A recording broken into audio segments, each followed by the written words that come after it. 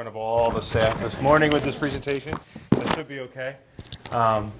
What I didn't mention, but it was up on the screen, was that really we only had 49 working days to get stuff done this summer. And as you'll see here, there was a lot of other things going on during this time as well.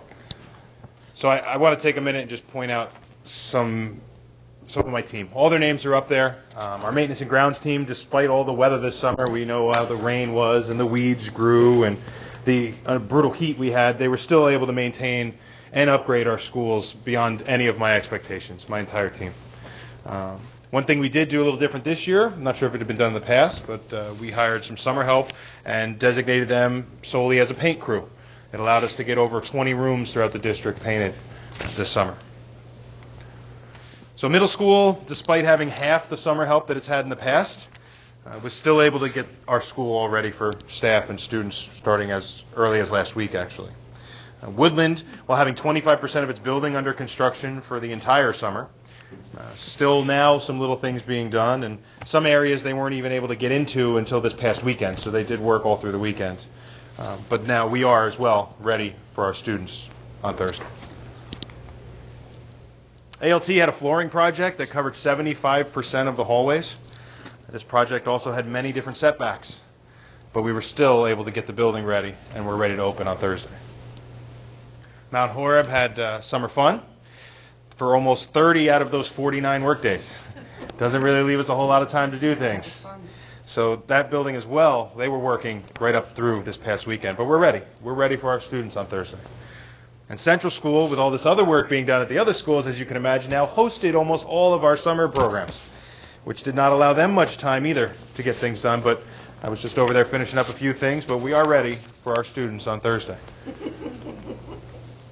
And I do want to mention some of the names we should not forget. I'll call them our silent summer workers that worked all through the summer to make sure that we're ready for our bus routes on Thursday, ensure that our warehouse kept moving, packages kept being delivered to the schools, inter-office mail continued so that we could keep things rolling, and implemented some new security protocols that's going to be for our visitors and our substitutes and our new before and after care programs. So let's see some evidence of what went on this summer. So we did inside work and outside work. So we have middle school, there's a bike path actually that goes through the woods back here that goes out into a dead-end street.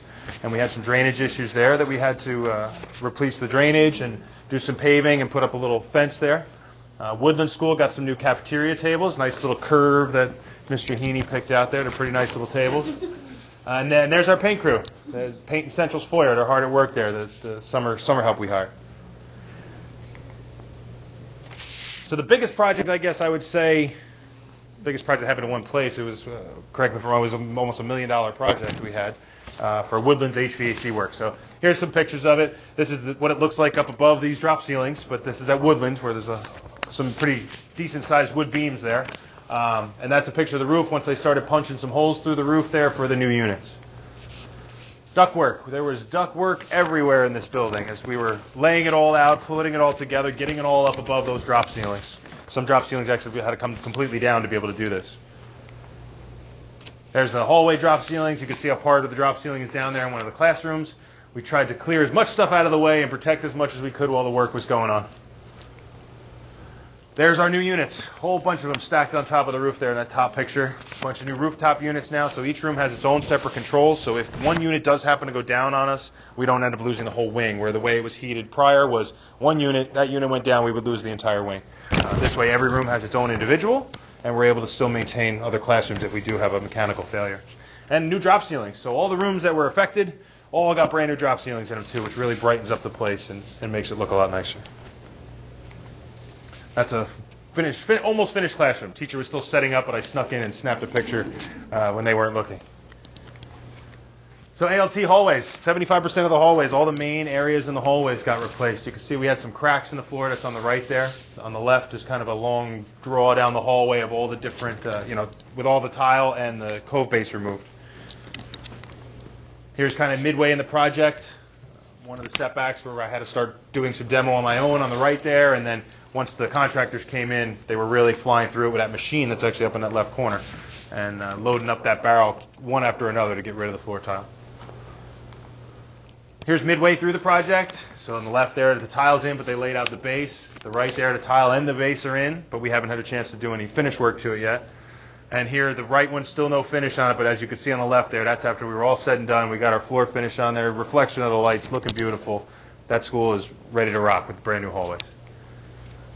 Here at middle school, we took a room, classroom, demoed it out, removed all electric. It used to be somewhat of a computer lab. They were turning this into our yoga wellness room. This was phase 1. So we demoed out. You can see the lights are all down here. Drop ceiling, that's actually new LED lights that were put up in there. Some paint work, some new flooring, and we're ready to rock and roll for our staff and our students. We did some security fencing. The top 2 pictures are both at ALT. One around our solar enclosure there where there was a solar disconnect, and one around our gas main. And then at Mount Horeb, we put in some new playground fencing to protect our students when they're in the playground, to try and prevent cars from getting in and for them running out. So Mount Horeb got some nice new fencing there for their playground. On the left there, Woodland got fencing on their playground too. They had some of it fenced out, but not all of it. So this now would allow the students to stay up in there. We can close those gates, and we don't have any worry of them by accident wandering out into the parking lot or a car accidentally going in that way. Central School, there actually was an entrance off of Mount Bethel Road that would go right out onto our field. So to prevent somebody from accidentally doing that, when our students are out there, we put up a barrier gate now that should deter them at minimum from going out onto our field. Central School also had an old wooden retaining wall. I didn't take any before pictures, but there used to be an old wooden retaining wall there. That is the playground area that they play on. We've had done some work over the years with the sewer line, et cetera, et cetera. But this summer now we put a nice decorative block to really dress up the playground area. Mount Horeb, we had found a structural crack along the perimeter of the gym, about halfway up the wall. And we had to have an engineer come out and design this giant steel beam that actually came in 7 different pieces and had to be put together and welded. And so here's some before pictures. We had to open a pocket in the wall there on the left to bring the beam into it. There's actually the welder working off a lift in the gym. And there's the size of that beam that had to go in to restructure our wall at Mount Horeb. Unfortunately, with only the few days we had to work, it hasn't been painted yet, but it will be. But we haven't had a chance to get it painted yet. Mount Horeb also had the awning in the front from wear and removal of snow. Had a lot of rips in it, was leaking, was looking very tattered. So here we had a brand new cover put on it. The structure was fine. The framework was fine. We were able to get a brand new cover put on it, more durable, should last us a lot longer than the previous one, and we don't have to worry about removing snow off this either, which will help. It's a heavier duty vinyl. Our grounds crew was really hard at work this summer too. I mean, you could tell just by looking at these buildings. Throughout the summer, they may not look so pristine as we're trying to keep up with the grass, as the rain was really brutal this year. But before school opened, they made sure we got everything done, everything looking beautiful. Still found time to do some extra plantings where they ripped out existing shrubbery and installed some new. This is here at Woodland on the left and at Central School on the right. Central School's upper hallway has got a fresh new coat of paint. Changed the color up a little bit, brightened it up. This is the main hallway here on the left. We're by the APR stairs. Here's some other pictures by the staff room there and the front foyer. Actually, when I was just leaving there too, if you ever go by Central School now, there's a beautiful mural painted right here at the front foyer. There's actually 2 of them that were painted there. And the guy was finishing up and stealing it when I was just there before. So it looks a little different right now than it does in this picture. But we gave him a good base to go from. Pictures of our gym floors being refinished. And I pointed out this morning how lucky I was with this picture. Look at the reflection of the WMS off of that gym floor. It was just perfect. So I'm going to just scroll through. Every school I took a picture of, but we refinished all our gym floors this summer. Screen and coat them. So it's not a full sand all the way down. We do take pretty good care of them throughout the year.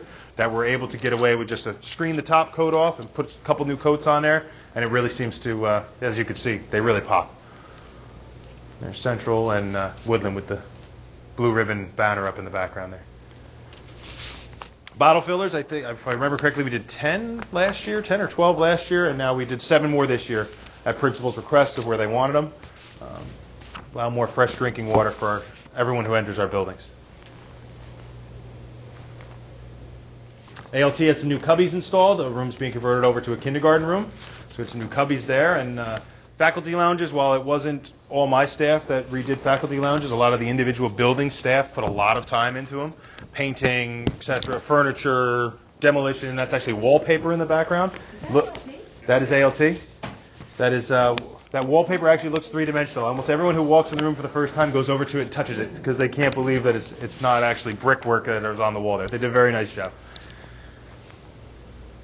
This one here is Woodlands. So the left obviously was during our construction phase because it was in the area that had all the construction this year. So this was early this morning, and Mr. Heaney just told me, he goes, we got the furniture in there this afternoon, and it really looks beautiful. Here's Mount Horeb's faculty lounge. Before and after, some new tables got put in there. Tables actually, we had to put them together in the room because if we put one together in the hallway and then realized we couldn't get it through the doorway. So we had to take it back apart and put them together in the room. But they look nice. I'm okay with it. Central's faculty room. They seem to keep the tables and some of the chairs, but they made a nice little lounge area off to the side there. Nice fresh coat of paint. A lot of artwork in there. It really feels really homey. Middle school got some new furniture. We got these the more kind of an office setting with the round tables and the wheeled chairs, and we have some cabinets too that we have to get put in there, but they're here. We just have to put the tops on them and get them put in for the staff. Not so glamorous, but a necessity. We had you can see the picture on the left, that valve to the right, kind of blue round circle there, was broken. And if water company came in to change our water meter and realized we have no way to shut your water off, we can't shut this valve off. So we had to shut it off at the street on a Friday when we were able to turn the water off to the building for a few hours. And we had some brand new valves installed there. So now if we ever do have an emergency or need to, we'll be able to shut the water off and not have anything to worry about. Of course, more active learning spaces went in. Here's just some pictures of them around the building. I really like the carpets, the colors, all the paintwork was done. That's Central on the left. And I believe that's still Central on the right, actually. This one's Mount Horeb on the left. Got Mount Horeb, and I think I have one from Middle in there, too. Just a couple pictures of all the different furniture, different tables. As far as I can tell when I walk around during the school year, the students really love it. They really enjoy these active learning spaces. And my last picture here is actually that's a middle school. We put together a Zen Den. This is kind of while it was in progress, so this isn't a full completion of it. It's going to be a place for relaxation and calming. It's going to be used by the guidance department here at the middle school. Good? I don't think there's an ending one, right? That's just the last one, I think. Okay. So as you can see, we did a lot of stuff this summer, and I'm really proud of my staff.